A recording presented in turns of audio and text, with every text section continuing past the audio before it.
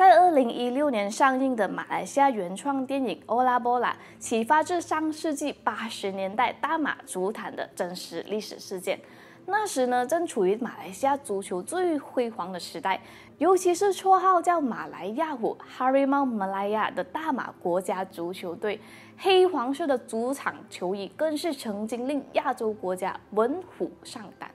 那今天小南就带大家一起回顾当年让人津津乐道的大马足坛事迹。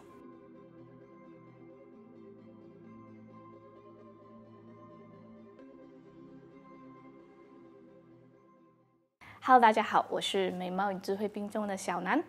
70、80年代的马来西亚是足球运动最 top 的时期，当时的国家足球队堪称老虎队，是一支在亚洲数一数二的球队。据说除了韩国队是我们的传统宿敌之外其他的亚洲队伍都谈虎变色，更不用说是在东南亚这个地区，也因为马来西亚的超强实力，国家队更曾在1976和1980年2次打入奥运会的决赛圈。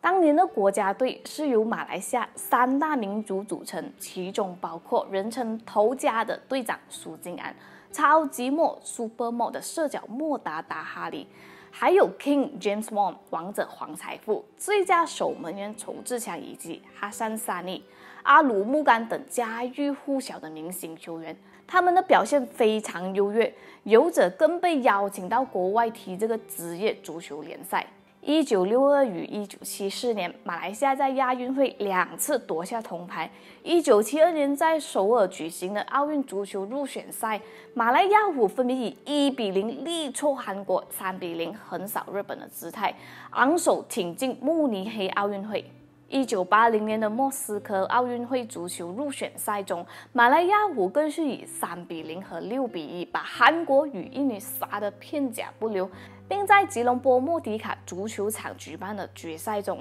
以2-1的成绩再次击败韩国，取得莫斯科奥运会的参赛权。那一年苏联入侵阿富汗，马来西亚政府因为抗议而杯葛参赛。没想到这一场比赛是马来西亚足球最后一次的辉煌战果，之后的足球队仿佛被下了魔咒一样，水平一直下降，甚至到90年代期间爆发大规模的假球事件，更是让马来西亚足球队一蹶不振。曾被誉为亚洲其中一位最棒的足球员拿督苏敬安，他不但是大马著名的华裔国脚，更是亚洲足联名人堂的成员。我想年长一辈的大马人一定会记得这位人称头家刀给的苏敬安，在客家话中呢，刀给是老板的意思。那苏敬安青训于马来西亚的足球协会，1970年加盟雪兰莪足协，在队时间长达10年，为雪兰莪足协出场345次，打入5球。1981年回到马六甲足协，3个赛季出场37次，打入1球。同时，苏敬安是马来西亚历史上最年轻的国脚。1971年，年仅21岁的苏敬安就代表马来西亚国家队出战慕尼黑奥运的预选赛。1972年参加慕尼黑奥运会，1980年以队长的身份带领球队晋级莫斯科奥运会，并且在该年获得了王国卫士勋章。而他还是马来西亚唯一一个2次参加过奥运会的足球员。在为大马国家队效力的20年间，苏敬安为国家队出场324次，并打入10球。他同时是在任时间最长的国家队队长。退役后的苏敬安曾尝试从政，不过在1986年的马六甲选区投票中，以不敌当时的对手林冠英。2007年，苏敬安曾担任国家裁判协会主席及马来西亚国奥主帅。2008年上任马来西亚国家队主帅，但为期仅1年。2014年，苏敬安入选亚洲足联名人堂。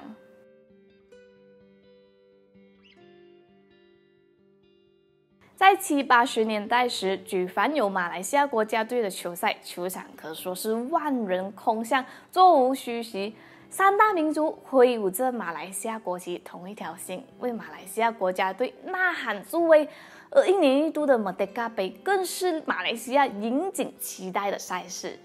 然而30年已经过去，回首缅怀当年的辉煌，如今在观看我们今天的大马足球运动，不禁令人无限唏嘘。在这30年里，在耗尽了无数的金钱与资源下，从半职业联赛到今天的职业联赛，从过去引进了许多外国教练与球员之下，马来西亚的足球运动不但不能从我们起步比别人早的优势当中冲出亚洲，相反的，这一支曾经令人谈虎变色的这个队伍，已经沦为一支任人鱼肉的鱼腩队伍。当年虎虎生威的气势，如今已经荡然无存了。反观我们的宿敌韩国，已经冲出亚洲，成为世界杯的常客。日本和其他的中东队伍也迎头赶上，冲出亚洲。我们的国家足球队如今在东南亚的这个霸业，也早已被泰国、新加坡和印尼取代。更可悲的是，曾经让我们引以为荣的 Merdeka 杯，更被沦为一个低水准和三流球队竞逐的赛事。很遗憾的，在经历了多年的失败后，我们国家的足球队已经无法回去那个辉煌时代了。那么回到一开头我提到的《欧拉波拉大马》原创电影，它是一部关于80年代足坛的故事。基于当时的环境和经济状况，那时候的国家足球队队员都是兼职的，白天他们得像正常人般为生活打拼，到了夜晚才能抽出时间练球。可想而知，这种在现实与梦想中游走的生活，在当时贫困的环境下，绝对是相当艰难的。但故事的主角们并未轻易的以现实残酷之名抹杀梦想。反观生于更幸福年代的我们，常常会说梦想遥远难实现，那我们是否该自我反省呢？戏里的国家足球队包含了3大民族，虽然大家的肤色不同、信仰不同、用着不同的语言，但却能为了同样热爱的这片土地，联手朝向同一个目标奋斗。曾经有位外国朋友告诉我他感到很惊讶，马来西亚有着不同种族，但大家却能像家人一样互相包容，这样的马来西亚很漂亮。我很认同他的这句话，因为多元化和互相尊重造就了美丽的马来西亚。当然，戏里最精彩的部分非球赛莫属，那在这里我就不剧透那么多了。无论是想探索，亦或是重温当年大马足球辉煌时代的观众朋友，都十分推荐你们去看，尤其是只有在大马球场上才能看见的 Go Go Go Ole Ole Ole。 Hello， 大家好，我是小楠。现在呢，我刚下班，所以在回家的路上我塞车哦。最近的疫情越来越严重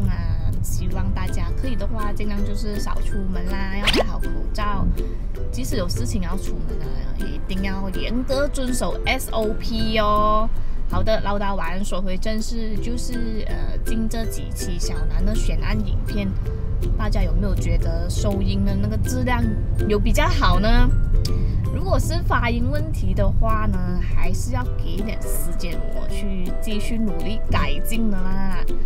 因为现在也是戴着牙套维持器的关系嘛，所以呢，有些咬字还是没有办法做到那么的标准啦。希望大家多多见谅哈。还有一些观众也是觉得我的语速比较慢的话呢，那你们就可以调快这个影片的速度啦。OK， 再次谢谢大家的支持，我们下次影片见咯，拜拜。